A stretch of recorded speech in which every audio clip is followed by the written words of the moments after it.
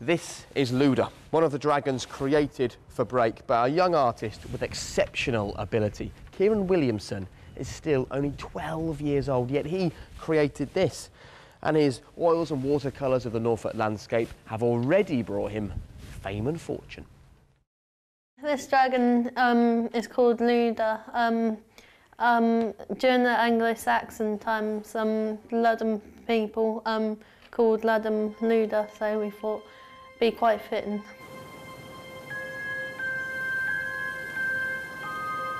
Kieron was only 7 when he held his first major exhibition in his home county, Norfolk.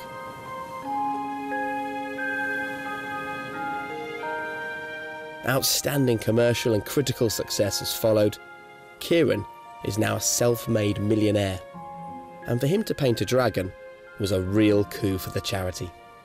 Dad said, you've been asked to do a GoGoDragon, so I thought it would have been a dragon-shaped canvas, but then we were told it'd fit in the back of our Land Rover, so one of them little ones, then it turned out to be this one.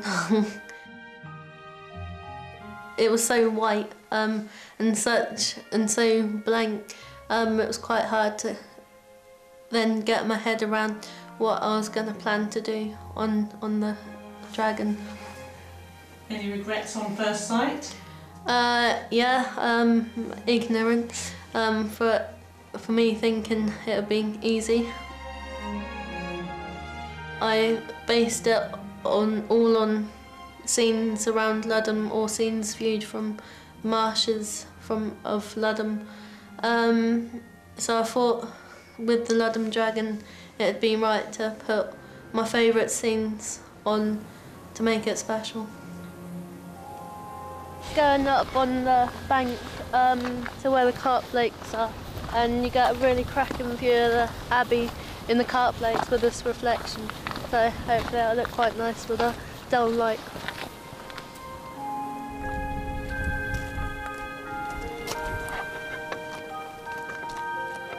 Just down the road from the Williamsons' art gallery are the ruins of St Benet's Abbey, a place Kieron knows very well and loves to paint.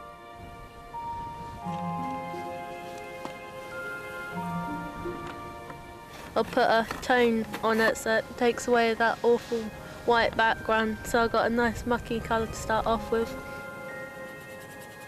St Benet's Abbey is an instantly recognisable local landmark in this part of Norfolk.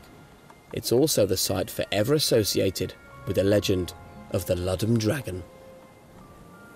There was a dragon who used to torment the village, and then they blocked up its hole when it was out one day. So it flew to the abbey where the gatehouse was, and it made its way into the dungeons where it still lies today, I think. You haven't seen it though? Not yet. It's going quite well. Still a long way to go, so I hope I don't ruin it. It's really hard to know when to stop, because you can play with a picture all the time and you just kill it and then it becomes dead. I think that's it.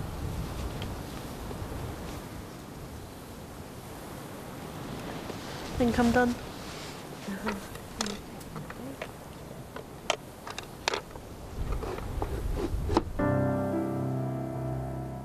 For a landscape painter like Kieron, working on a 3D large-scale dragon has been an interesting challenge. But the subject matter painted on Luda is very familiar territory. I wanted to make Ludham feature in it heavily because of the myth of the dragon and my favourite sort of bits on the Broads. So it's Kieron's Norfolk, is it? Yeah, I think it is my Norfolk. I started on this side with Eric Edwards, the late reed cutter. He's sort of like a Ludham legend, so I thought to use a triptych of the poses we seen him in the most, sort of him thinking about doing the reed cut and then carrying the reeds away, so I thought it told a nice sort of story. This wing is Thurn Mill that sits on the Broads, lovely, and you couldn't really do a Broadland pitch without putting the sail in it, it'd be wrong.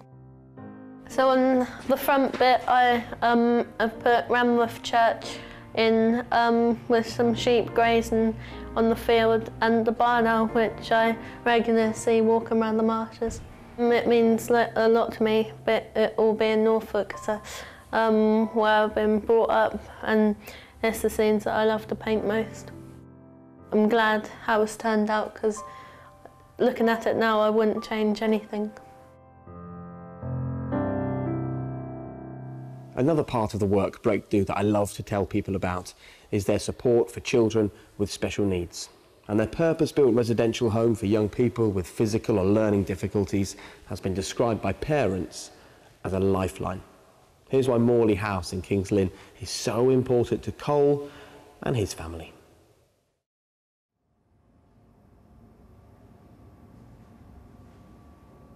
Cole is a little boy, he's 8.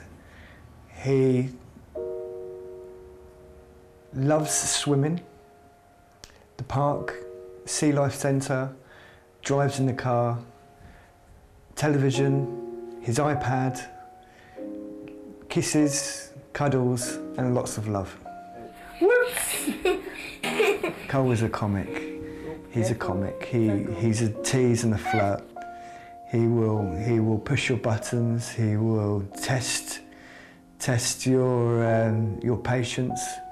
He will work things out very quickly on how he can achieve what he wants, and if that means being cheeky, he'll do that. Cole has Dravet syndrome. It's a severe epileptic disorder. He has multiple seizure types. So he has what's known as a seizure type called tonic-clonic, which is a convulsive seizure. He has non-convulsive seizures. He has absent seizures, which are stare-like seizures, where he becomes unconscious for a brief moment of time. He has myoclonic seizures, which are jerks of the body. And he has severe photosensitivity, which is sensitive to light. Oh dear. Cole can drop to the floor and have a seizure. It stops him from doing something that he wants to do. So he may be playing and then he'll put his arm over his face, and the idea is that the seizure's happening in his visual cortex and could be interfering with his eyesight. When it happens, we reassure Cole and we pat him on the back and we give him that time to get over that small seizure. It's a very small seizure that lasts a few seconds. They're naughty, aren't they? It used to scare us because we didn't think he was going to live to be 2 years old. He's got a thing about theme tunes, but he gets obsessive about them. EastEnders theme tune and SpongeBob SquarePants, he goes, it's like he's going to pop.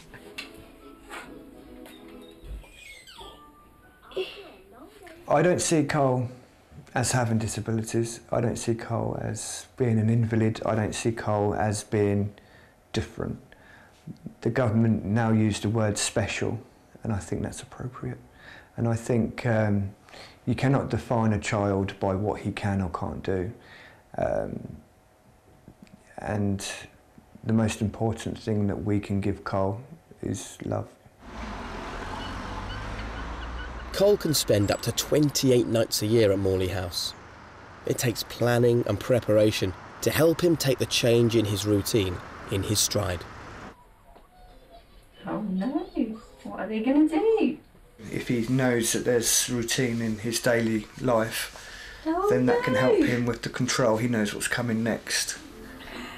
Where are they going? So we showed Cole a A4 laminated picture of the front of Morley House with the big blue door, and we keep emphasising Morley House and Morley House. Hello. Journey from school is different, so that's another indicator that something's different. And then he will only truly know 100% what's going on when we're at Morley House. See, the pictures is just the idea, it's the concept. How much of that he understands, we're unsure of. The look of Morley House is a home. Last thing I would want is for it to be a clinical environment. So as it's a home, we pay great attention to it being visually pleasing and have a friendly, caring and fun environment. I'm just setting up Cole's books here that he has at home so that he feels at home in Morley House. It just makes it easier for him that he knows that the things that he has at home are here as well. I think as long as you know that you've done as much as you can, I think that's the most important thing. I think it's something that I would want if I was Cole. I hope that they feel safe, they feel loved, and they feel that they're in an environment that they can grow and reach their potential. And so it's like a home from home. The process for Cole coming here took about a year of visits and talking and meetings. We wanted to know from Morley House how they were going to support Cole, the training that they were going to do, and the questions that they asked us as parents, and how they were going to facilitate Cole's care. It was really important that we listened to them and they listened to us. I first started to trust Morley House when Cole had his first sleepover. The reassurance came from Cole. His happiness when I came to pick him up. If he was happy, and I could see that he had enjoyed himself, then we were happy that things were going right. I know that they love Morley House because they show it, they come running through the doors, the parents tell us that they're looking forward to coming. Parents, more than once, in fact quite often, say that we're a lifeline. When Cole's at Morley House, the family are able to do things with my 14-year-old son, who we couldn't normally do with Cole because of Cole's high care needs. But as long as he goes to places where he's going to have fun, playing and laughing and exploring, then he's happy. So going to someone's house for a cup of tea or for dinner, or for going to a restaurant to have something to eat, he wouldn't be interested in any of those. So we, it's not that we don't do those things. We don't do those things with Cole. Morley House is needed in Norfolk by demand of parents and demand of the young people. This is our staff notice board, and you can see that we have a good age range with our staff, which is really important. It's important to have young, bubbly, energetic staff, and it's important to have maturer, slightly calmer staff, and there's lots of different reasons for that.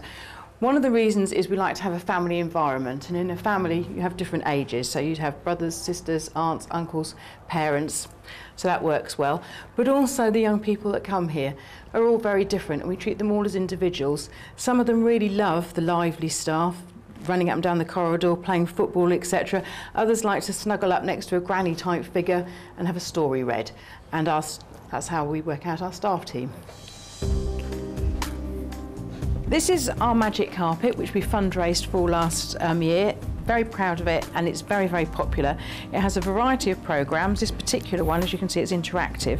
So the young person can either jump on it and the flowers will move, or they can lay on it and they'll move around them. It's used for fun, but it's also used for stimulation. So we have some young people who might be in a wheelchair and able to walk, and they can come and lie on this and watch all the flowers, etc., come around them. It's a brilliant addition to Morley House, and they all love it. This is called our sensory room, and it's a room that we're very, very proud of. We fundraised for this room, and it was updated last year, and now it is very, very well used. It's used for a variety of reasons. The first reason it's used for is for stimulation. So if we have a young person who has quite severe learning disabilities, maybe in a wheelchair, they could maybe come and lie on our waterbed, which is warm. and be stimulated by the environment that they're in. The other reason that we'd use it for is de-escalation. If you have a young person who's exhibiting quite challenging behaviour, it's quite very heightened, you can come in here with them and it just naturally calming, and they can chill out. We say that this is Cole's second home, and that's how Morley wants it to be. They do a great job with understanding Cole and Cole's needs. Whoops!